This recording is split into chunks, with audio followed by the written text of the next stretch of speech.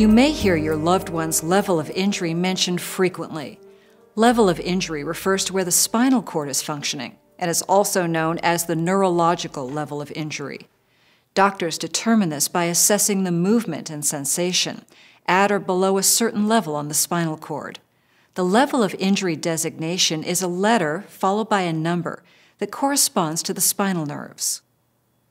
Refer to this subchapter for information if your loved one has a cervical level of injury from C1 to C4.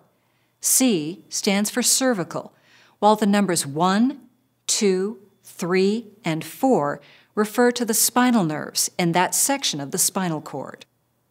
Keep in mind that these are general guidelines for levels of injury, and your own or your loved one's injury may differ due to its individual type and severity.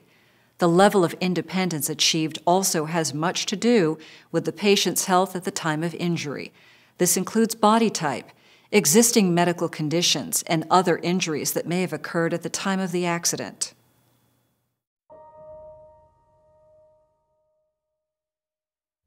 The cervical spinal cord section is a section contained in the neck. The higher cervical sections from C1 to C4 control the neck in important autonomic functions, including breathing.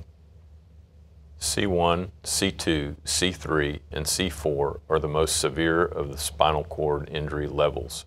A person injured at these levels is defined as a tetra or quadriplegic, a person with paralysis of arms, hands, trunk, legs, and the inability to shift their weight.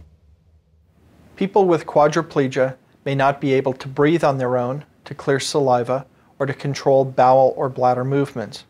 In some situations, their ability to speak is decreased. With therapy, they may be able to lift their head and shrug their shoulders. C3, C4, and C5 nerves control the diaphragm. A person with injuries at these levels may be able to breathe on their own and to speak normally.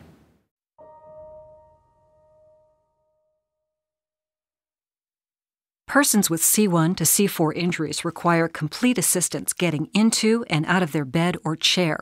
They may be able to utilize powered wheelchairs with special controls to move around on their own. Persons with high tetraplegia will not be able to drive a vehicle on their own and will instead rely on family or on a caregiver who can be trained to get the person into and out of an adapted van or bus later in the recovery process. If this kind of support is not available, public or professional transportation services may be used, as long as their vehicles have a special lift. A wide range of automobile lifts and ramps is available today to those who can access financial support.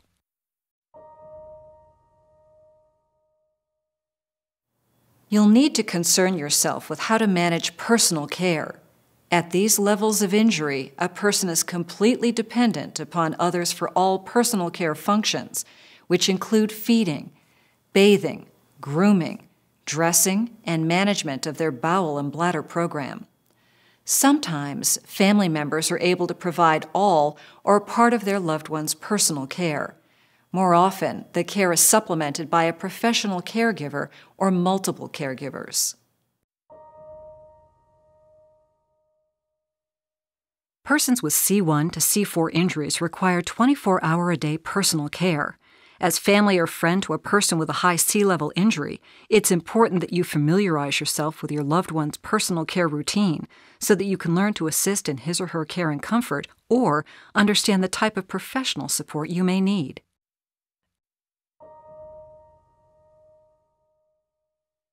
Home modifications are strongly suggested for high cervical level injured persons. The person's living space should have doorways wide enough to accommodate their wheelchair and have ramps in place of stairs. Persons with high quadriplegia will typically require either a one-story home with room enough for a mobile hospital bed or easy access to an elevator and wide hallways leading to their home or apartment. Ramps, wider doors, special showers, and toilets make it possible for these persons to live as comfortably as possible. Friends, family, church, and community groups may also pitch in to help with home modifications and fundraisers. Many people receive funding assistance or donations from special events, local businesses, groups, and even individuals.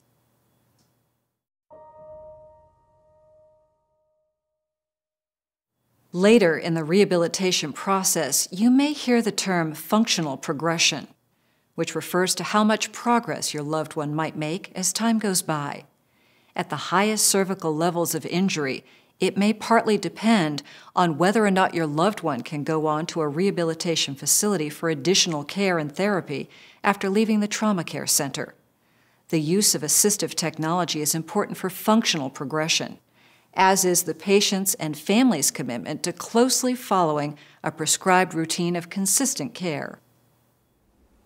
After spinal cord injury, your loved one will gradually improve. And one of the best ways to monitor this is that if there's any feeling or any movement below the level of the injury, this is a very positive sign. This is something that you can build upon. Gradually over time, the therapists and the rehabilitation folks will try to help drive greater recovery from that little bit of recovery that you're beginning to see. This recovery can occur for weeks and months and sometimes even years. So it's real important for you to push those gains that you see, but also it's very important to begin to accept any limitations in recovery that may come about so that your loved one can move on with life using assisted devices, using those means by which he or she can return to a normal life. At this time, we'll continue on to the last chapter of the video. Chapter 6 provides practical advice for how to deal with the injury and its consequences to your loved one and your family. Lee Woodruff starts off the chapter. She has some great advice because she and her family have been through and survived a catastrophic injury themselves.